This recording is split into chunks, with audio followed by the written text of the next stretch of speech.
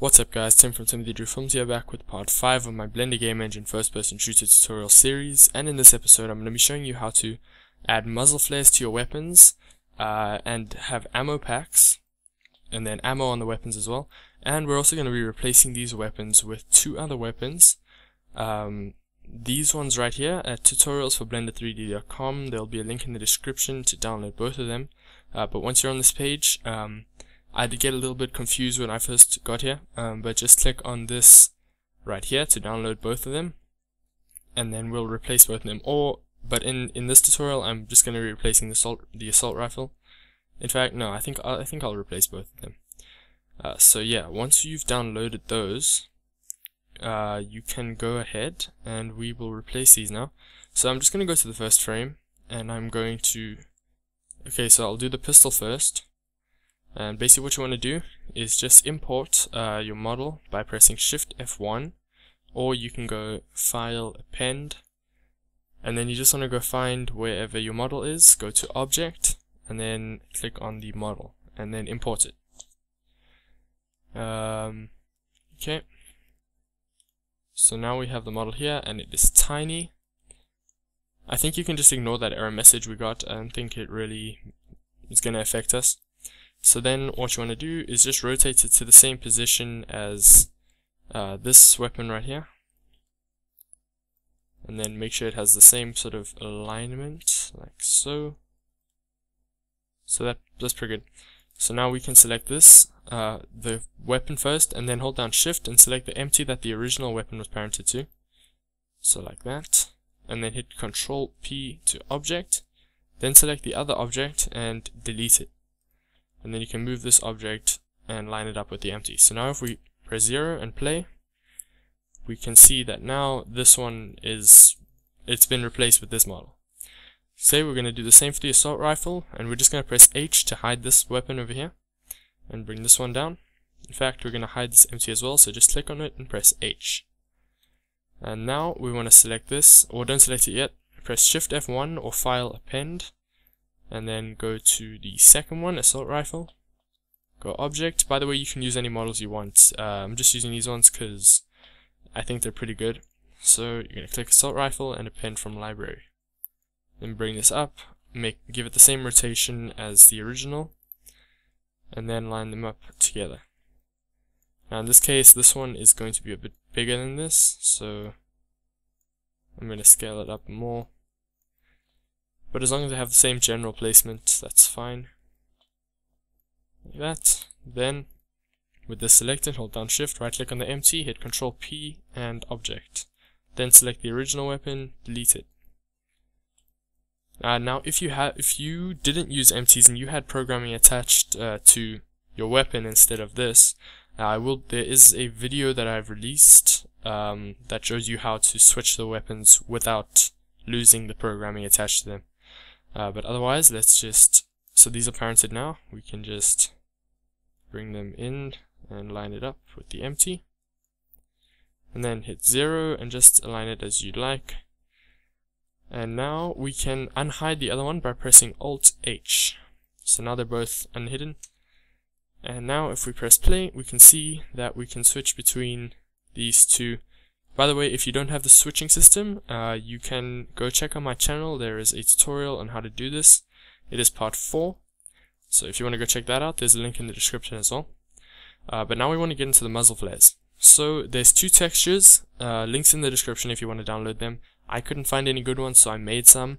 But there are two of them. There's one side flare and then the front flare.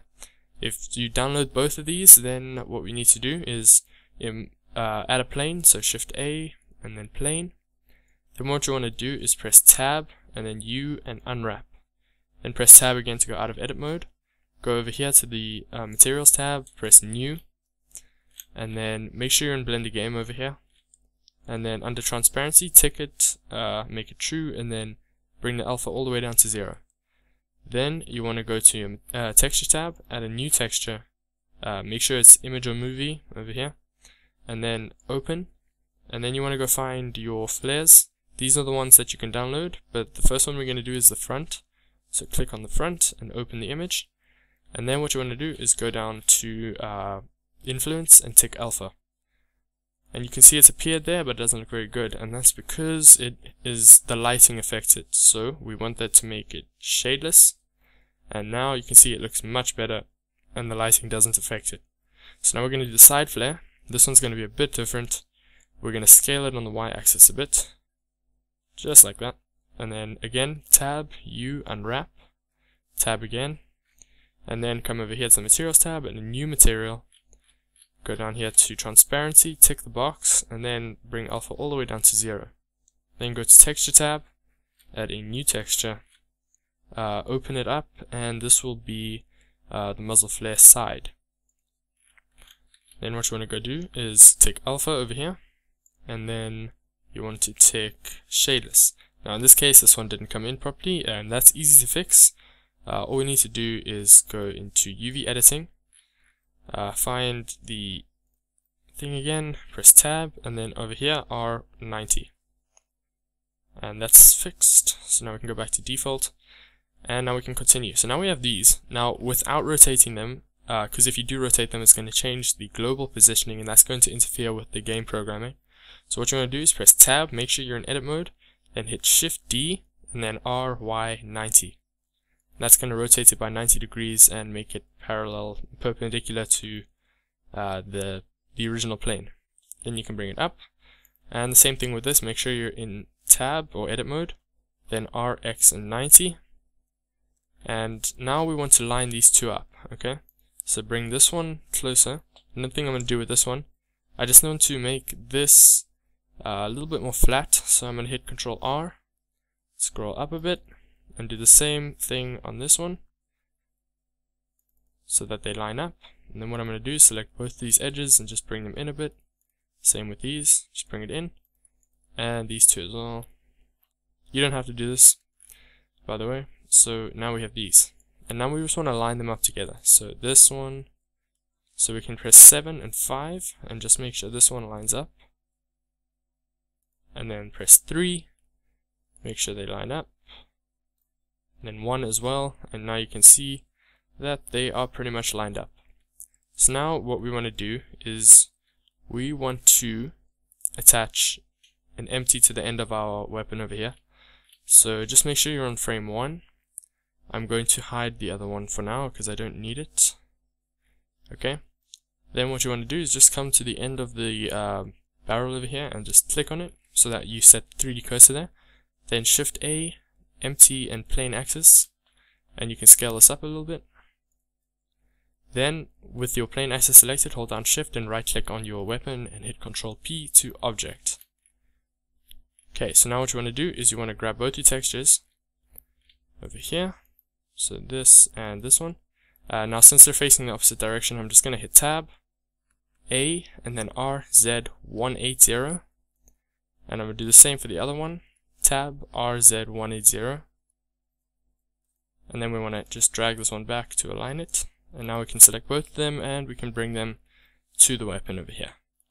And then we want to position them in front of the weapon, how it would look in the game, and press S to scale it down a little bit, and then we just want to align it.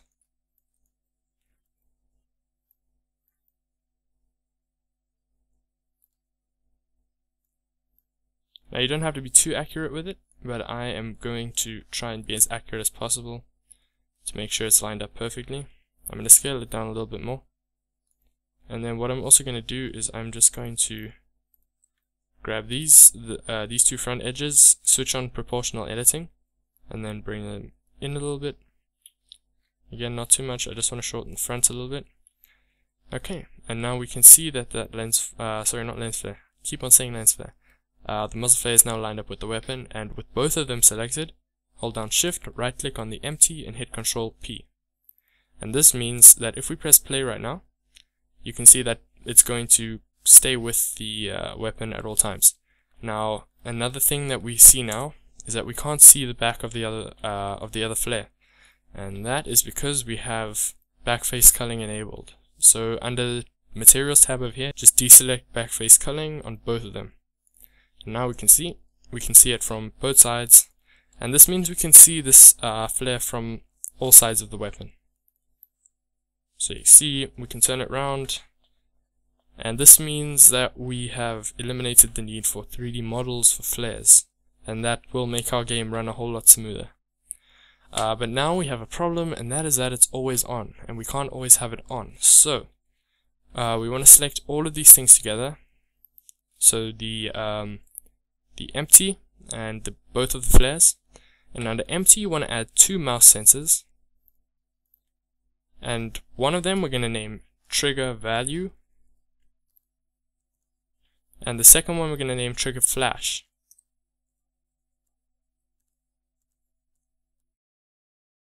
Okay, now the trigger value, you want to tick on both of them, you want to enable true level triggering, so click these 3 dots over here and here. And on the trigger flash, you want to set it to 1, and on the trigger value, you want to set it to around 4. 4 is good. You want to also, with your empty selected, you want to add 2 properties, name one of them toggle visible, like this, and switch it from float to boolean, and the second one you want to name ammo, switch it from float to integer and set it to about 60. Okay, and then tick I on both of these and make sure under game show debug properties is enabled. Then if you press play, you should see both of those properties up in the corner over there. So now what you want to do is have all of these selected again, so the 2 planes and the axis, and under both the planes you want to add a motion, and in this case it's the y-axis, so set both of them to y45 on rotation. Okay, so basically what this is going to do is it's going to make them sort of appear random, so they're going to have a random motion to them, and 45 is the best because it eliminates that feeling that they're turning and sort of gives an illusion of flashing. So now we want to have the trigger flash connected to both of these, so under empty add an AND, connect trigger flash to it, and then connect trigger flash to both of these. Okay, so now you can see when we play it's got sort of a flashing motion, and it doesn't look the same when we're finished with it. It's not going to look the same every time the flare comes on. So you can see that looks pretty good already. You can adjust this value. The higher the value is, the slower it's going to flash. For example, 2 flashes like so. If I set it to, turn, sorry. Actually, this is not really affecting it right now. So don't worry about, so leave it at 1 for now, and I'll show you why in a second. So it kind of looks like it's turning, but that won't be an issue once we've done the final thing. So which is going to be, on both of the planes, add 2 visibility actuators.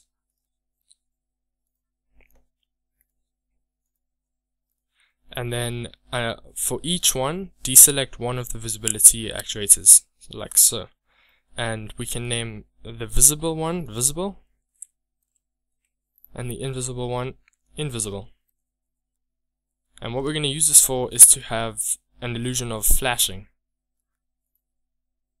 So this one is visible, and this one is invisible. Like so, and then you can minimize those so they don't take up too much space. You can minimize the motions as well. Okay, so I'm going to drag this up, and now what we want to do, make sure they're all selected, and what you're going to do is you're going to connect a trigger value, trigger flash to these things, and what you want to have is, you want to have, under empty you want to have 2 properties, and we're going to use the property that we created earlier, which is toggle visibility, or toggle visible, and make one of them, actually you don't need 2, just one of them, and change it from assign to toggle. And basically what that means is going to switch between true and false, based on whatever frequency we have over here.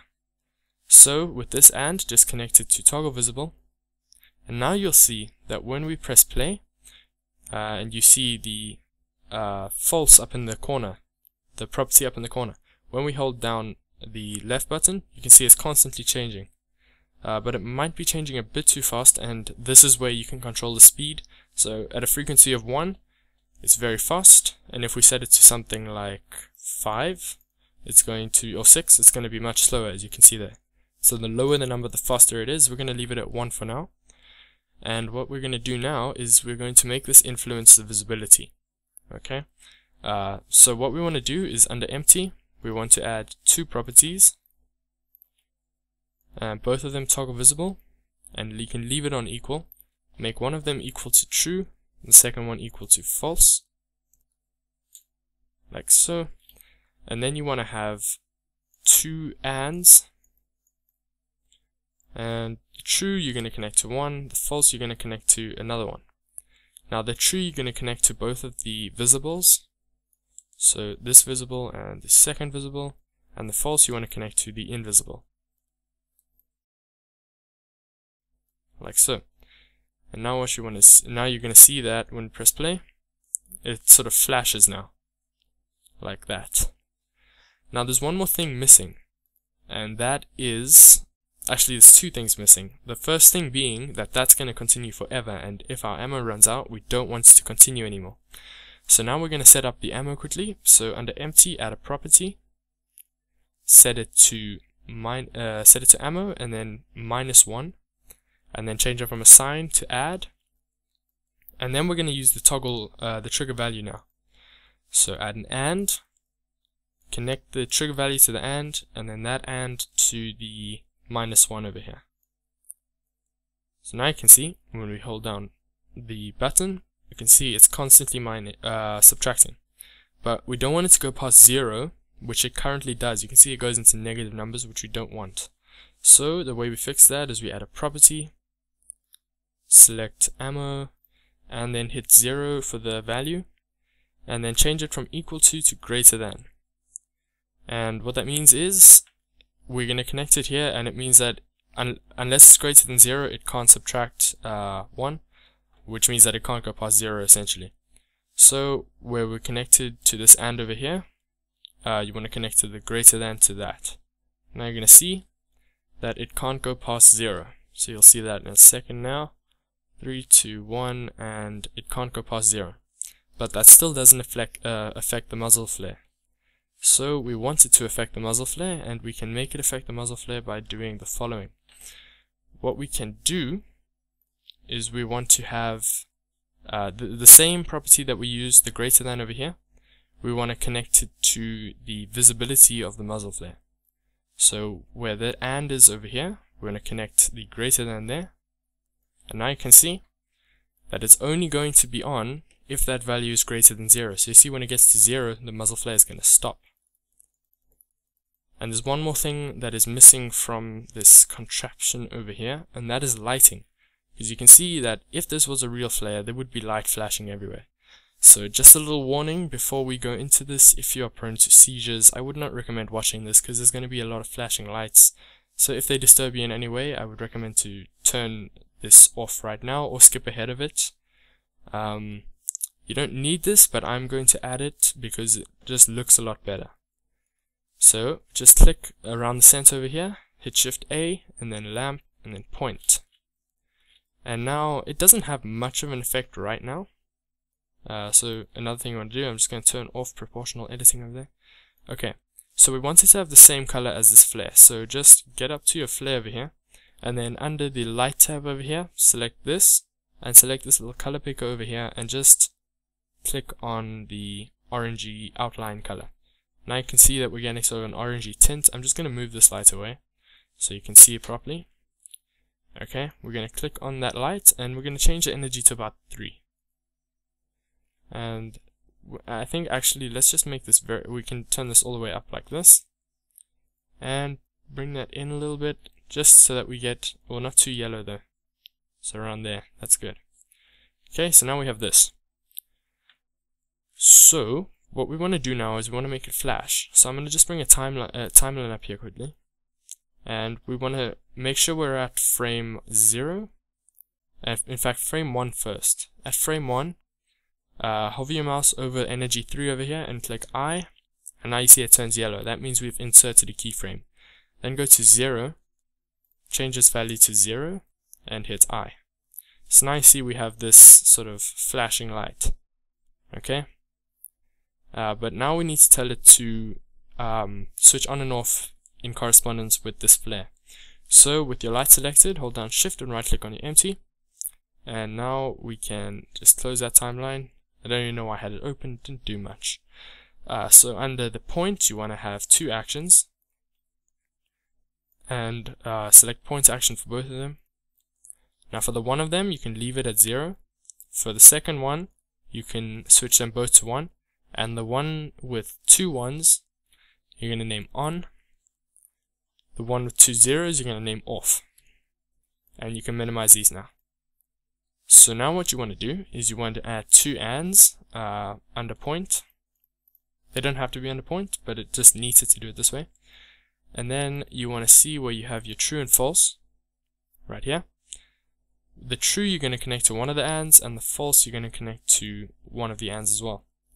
Now the true you want to connect to on, so this one over here is connected to this, is connected to on, and the second one, which is connected to false, you want to connect to off. Okay? And then the last thing you want to do, the greater than, you want to connect to the and of the on. Okay? So now you'll see that, and again, warning, this is going to be flashy, so if you don't want to see it, skip ahead. Right, but now if you press play, you can see, you get this light flashing. And that light flash will only happen if the thing is above 0, so it'll basically do the same thing as the flash. Now you can change the speed at which that flashes, also by adjusting trigger flash over here. So if I had it at 0, you can see it's going to flash really fast, but that doesn't look good for our muzzle flare. And I think there's one more thing I'm leaving out, and I'm going to see if I can get it for you here. You'll see that sometimes when you let go, this happens, and your flare stays on. And the reason for that is you can see that value is true. And that's because it's completely random, and it has the opportunity to turn true when we leave go. So the easiest way to fix that is to make it false whenever we let go. So you can see over here we have trigger flash. We just want to add a NAND and connect it to the NAND. And then we want to add a property over here. Set it to toggle visibility and set it to false. And then connect that NAND to the false. And keep it on a sign. So now you can see when we press play. When we press play, you can see that it never, we can click as much as we want, and it will never ever stay on when we leave go. Like that. Okay, so that's pretty good.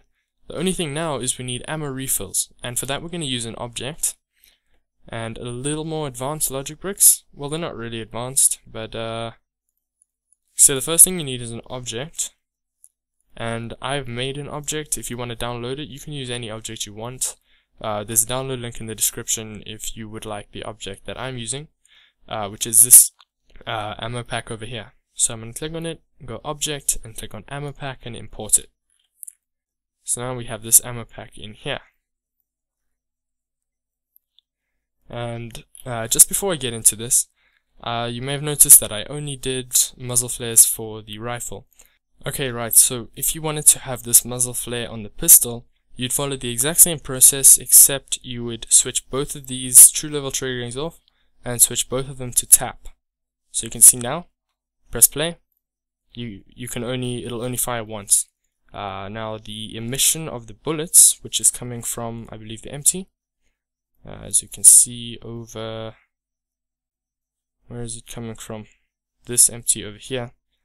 Again, all you need to do is deselect this and just press tap, and you can see now, so following the same process, and now it only fires one at a time. So that's what you could do for the pistol. So I'm just going to re-enable all of this. Let's just re-enable everything to the same as the rifle. Now if I press play, you can see it's the same. Okay, so another thing I'm going to do quickly is I'm just going to change the size of this emission right here. So I'm going to go RX and 90. I'm not sure which way it's flying. It is flying that way. And then we can just make it smaller. Okay, so you can see this is working now, but it is still not rotated, so we can just go tab, and then RX90. And then we can go back to layer 1, and we can see now it is looking much better. Okay, so now we'll get onto the ammo packs. First thing you want to do, with the ammo pack selected, go into the physics tab right here, and you can keep it on static, and then tick collision bounds over here and change it to triangle mesh, and then you want to change it to ghost, so that it doesn't interfere with any of the physics in the game. Now what you want to do is you can select this empty right here, and you want to make it so that when we click on this, when we right click on it, it's going to refill our ammo or assign. There's two ways you can do it. You can either refill the ammo, which means just set it back to its original value, or what you can do is you can add to it. I'll show you how to do both. So what we need to do, select this, and under sensors you want to add 2 mouse sensors, not message, mouse. Leave one a left button, and we can name this click. And then the other one you want to have mouse over. And now what you want to do is change it from left button to right button, and then you want to have an AND controller and connect both of these to the AND. Okay, and then you can minimize both of these. Then with this selected, you can hold down shift, right click on the empty with the property ammo, and then under the empty add an ammo property, so there. And you can either have a sign and then check ammo. If it is a sign, then just set it back to its original value like this. And then what you want to do is you want to find, there's ammo pack, there is a controller, and just connect this controller to the property. So now you can see that if we press play, you can see the property goes down. Another thing you want to do, just go under the render tab over here, and then go down and tick mouse cursor, so you can see the mouse on top of the screen. So now you can see, if we are pressing this down, the value goes down. And then if we were to right click on this, so you can see it goes down, we right click on it, it changes back to 60. Like this. So I'll show you in game, like so. So this would be working like this, and what we would do is we would see the ammo pack, and we would right click on it, we get 60 back. Like that. Okay? But now it stays there, and that's a problem, but I'll show you how to fix that now. Another thing you could do is you could change it from assign to add, and that means every time you click on it, it's going to add to the value instead of change it back to its default setting. So you can see we have this, and this time it adds to it. So every time we click on it, it's going to add to that value. But the thing about this is that every time we click on it, we want to delete it. So you could have a few of these packs around a map, and every time we click on it, it's going to refill, but we also want it to get deleted. The way we can do that is under ammo pack actuators, add an edit object, and change it to end object. And then the same end you're using over here, just click it, connect it to the end object. Now you can see, we can press play, we can use our weapon, and when we click on it, it disappears and we get an add. Now I'm going to leave mine on assign, which means refill. So now you can see this works, and when we click on it, it gets deleted, and we have that. So you could just duplicate these around a map. So R, Z, and 90 to face the player, and then 7 and 5, and then Shift D. You could have these spread around. Now you can see we can use this. We can move around. And when we go up to one of them and we click on it, we can see we get refilled. So we can see now we can be using this while walking around, and then we get to 0. Now it's still emitting, and I'll fix that in a second, but we fill this and our muzzle flare works. Also, I can just show you the muzzle flare does work from every angle, so you don't have to worry about angles. It looks good from all angles. So you can see I can move around over here.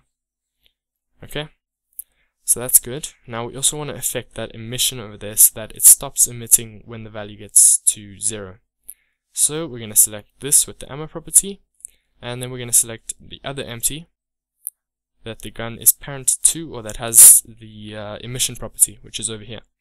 And all that we need to do is we can see that this is the switch, okay, And what we need to do is we need to assign it to, so we can find the empty and find greater than over here, and then we want to match those up. So here it is, and we want to connect it to the thing that edits objects. So I'm just going to drag this up a little bit, and empty and edit object right over here is connected to this. And it's as simple as that. So now you'll see, press play, that we can use this, and when it gets to 0, it's going to stop emitting those things. So our gun's completely not functioning. We click this, we can start using it again. And we can carry on, we can just pick up these, but so if it was add, you could just walk around picking these up and it would carry on adding. But for me, it's just assigning. So that is the end of this episode. So stay tuned for the next episode. I will be releasing 1 or 2 quick tips, like how to change weapons without losing programming, as well as some other cool stuff, so stay tuned for that. Thank you so much for watching, guys. If you liked the video, give it a thumbs up and subscribe for more, and I will see you in the next episode.